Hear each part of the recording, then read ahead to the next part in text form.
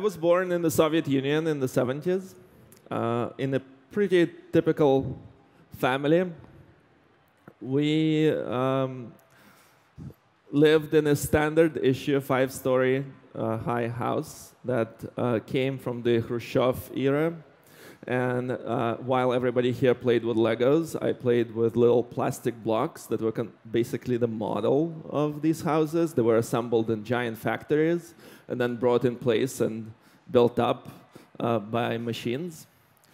I had a very normal television that was, of course, black and white. I was a little bit jealous of my grandmother, who managed to get a color TV from the West, and she even had a thing called a VCR that was quite unusual, an unusual device at that time. I also went to a very typical school, and all the kids wore uniform. We all tried to look alike. My goal in the first 3 years was probably to be in the first batch of the young communist pioneers. It was a great honor to be accepting this title in the first batch. It happened in Red Square, only for the first group of these kids. Now, I didn't succeed at that, probably because I was a Jew. My uncle was your average nuclear rocket scientist. He built ballistic missiles. That is something that he told me only once he was smuggled by the Mossad out of the Soviet Union in the early 90s. And this is a story he would tell in Haifa casually.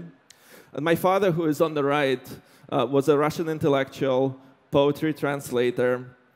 And he was, in the 80s, he joined the very prestigious Writers' Union, which was really hard to get into. And that meant that we would get a parcel every month with vodka and caviar. And maybe we're allowed to listen to the BBC or Voice of America and even have contacts with foreigners, something that was really difficult at that time. We also had books that were forbidden, for which other people would go to jail. My grandfather helped a lot with that. He was a propaganda writer. As far as I know, and he had many, many secrets, he invented heroes of war. He was a journalist during World War II, and then he just continued writing about all these stories that became less and less true with time. He was the first one to tell me that everything around me was a lie. He also helped my mother get a wonderful job, which was reading scientific papers from the West, editing them, and forwarding them to Russian academics. This should resonate quite ironically with the government reviewing scientific documents today before publication. It's not a new concept at all. Not everything was fake, though.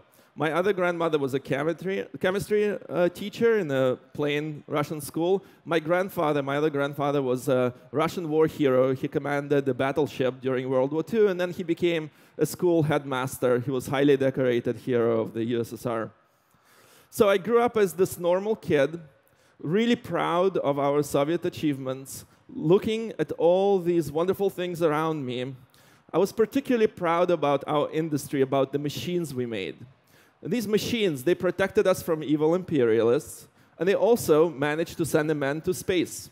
And what was awesome is that those machines even planned to bring that man back to Earth, and actually succeeded at that. It was a great moment. Most machines and most people worked in 5-year plans, and incredibly, they were able to achieve all these goals in 4 years. Should sound familiar as well. This was amazing. Then eventually, I realized that we lived in some kind of robot society. Once I grew up, I figured that most people just did what they were told to do. There was very little individuality in them. And so to survive in this environment, a lot of people turned to art. So I started doing art in school very early. I was, of course, in all the school performances and all the theater. And then as I grew up, my parents brought me to things like Sleeping Beauty at the Bolshoi Theater, and I would yawn, and I was bored, and I really didn't like it, but now I understand how incredible that was. We went to Tretьяков Gallery, which housed the world's most exceptional 20th century art with Malevich's Black Square and other pieces. And we read a lot of books. And my father, being a poetry translator, I just helped him type on a mechanical typewriter with 2 fingers all these first copies that he had to submit to the publishing houses. The Xerox machine was total science fiction. I was the Xerox machine copying poems again and again and again on this mechanical typewriter. It took me years to unlearn to type on a real keyboard with my 10 fingers. We also painted. My father went to art school, and so he would take me to Moscow suburbs, to various parks, and I made hundreds and hundreds of watercolors. So our life was so great by so many measures, and I always wondered, why did my family did so well? How we were able to have so much art in our lives? And I only understood what was happening when I once got quite sick, and the doctor came to visit me immediately and gave me the medicine that was prescribed. I wondered, how did we actually get the doctor to come? And I noticed that my dad paid the doctor in books. In my time, money was absolutely worthless. Everybody kind of had access to all these things, at least in theory. But what made the difference was the art. And so for me, the books, the art, was actually money. It was like a currency. In fact, for me personally at that time, it was like Obamacare, like health insurance. So here we are, 100 years later, after the Soviet Revolution. And I think that history is about to repeat itself.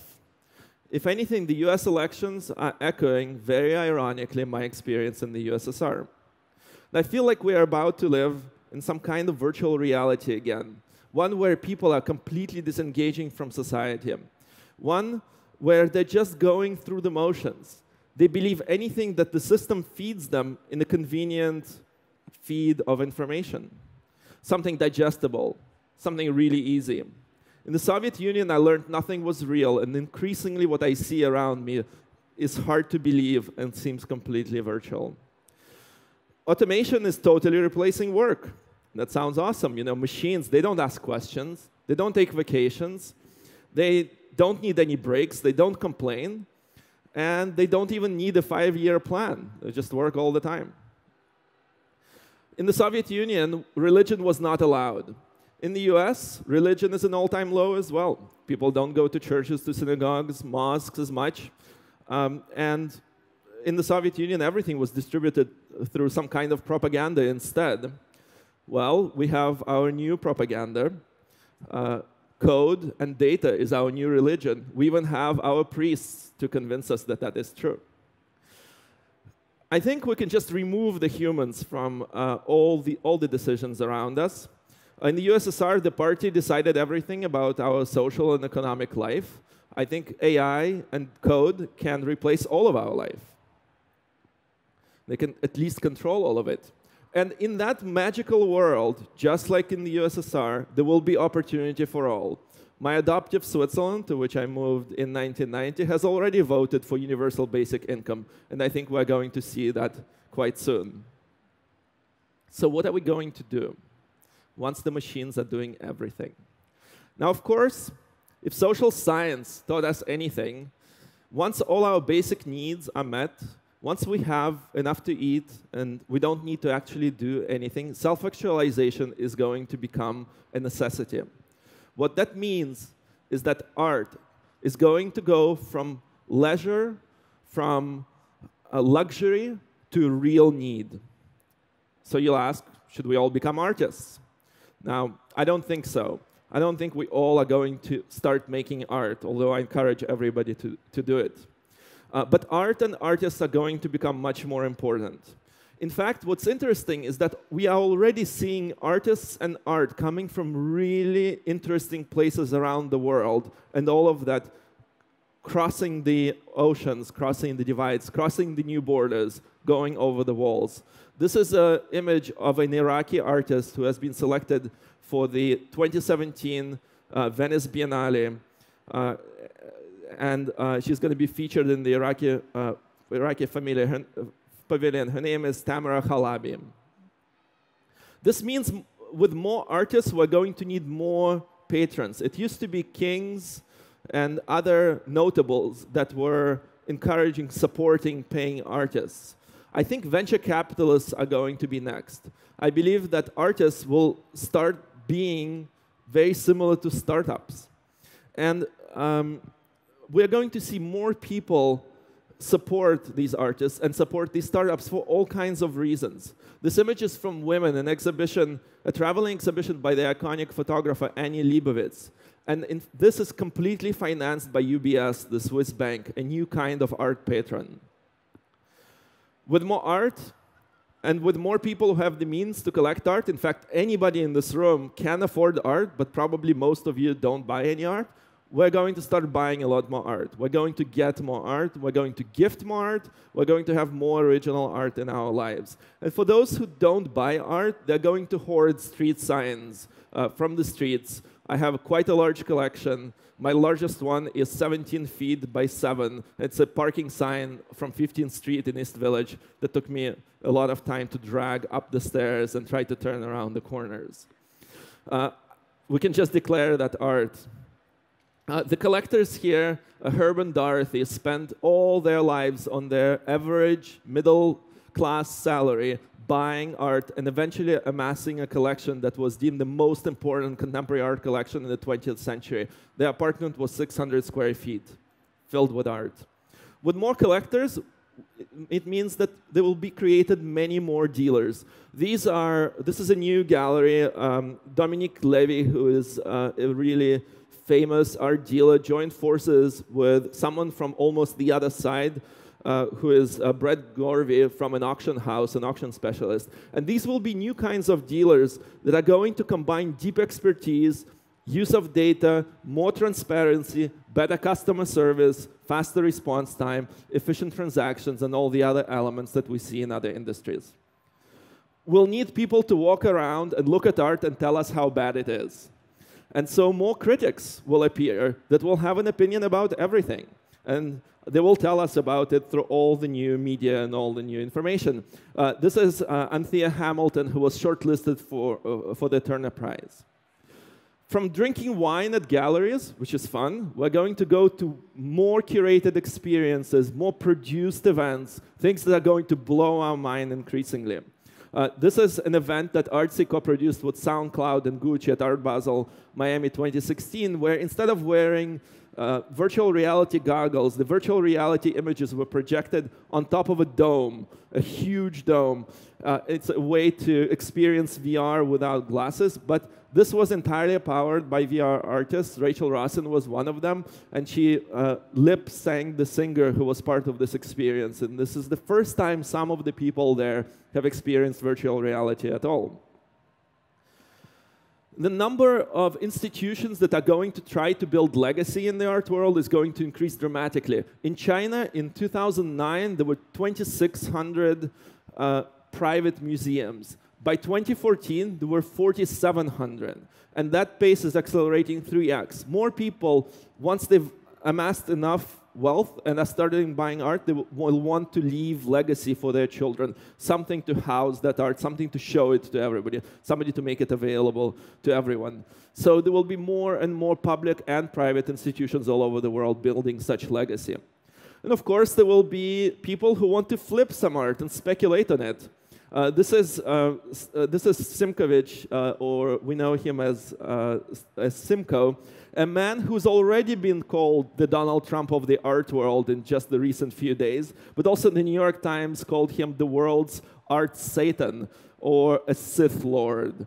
And he is the most controversial figure in speculating about art.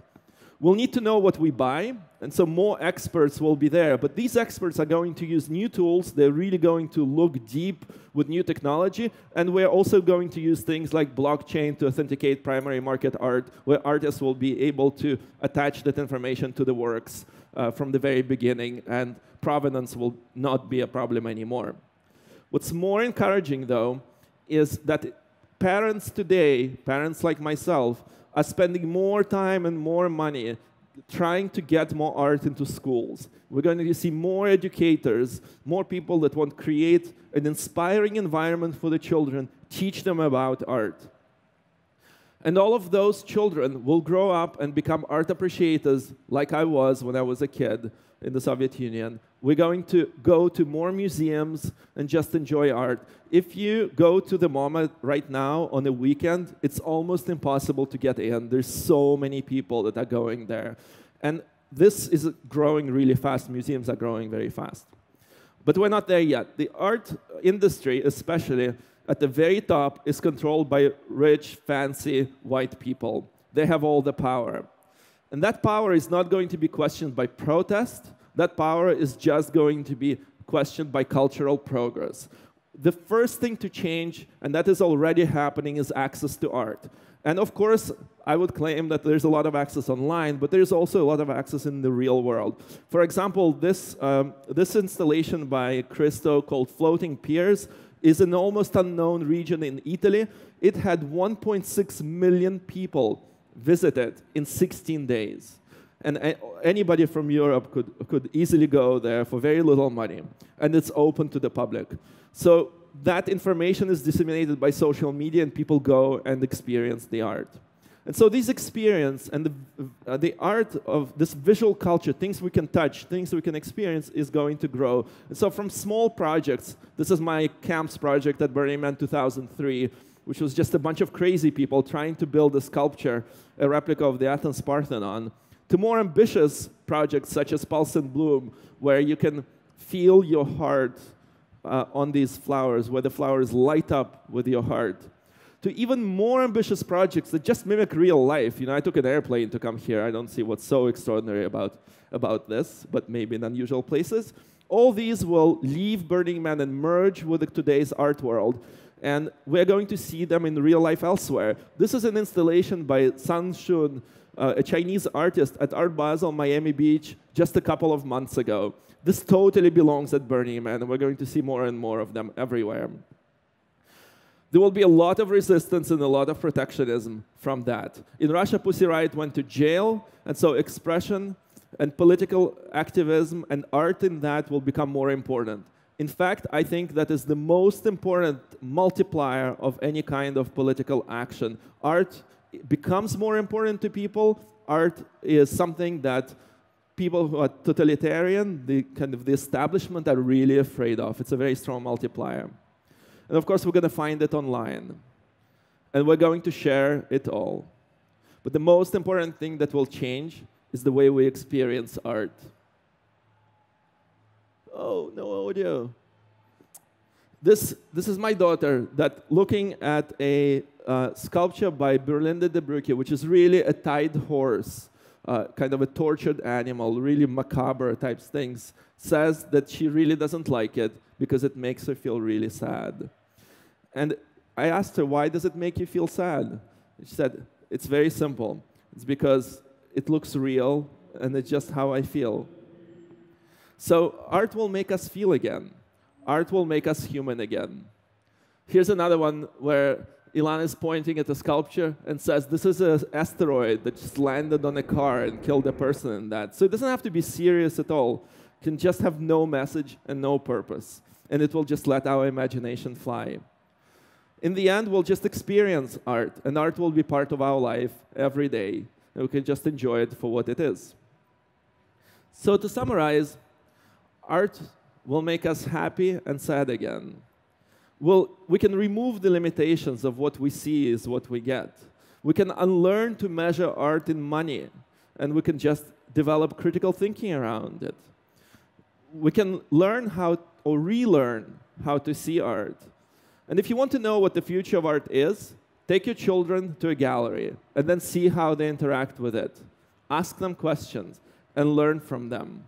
And for the first time in many years, children see art in everything, and they say that everything is art. Thank you.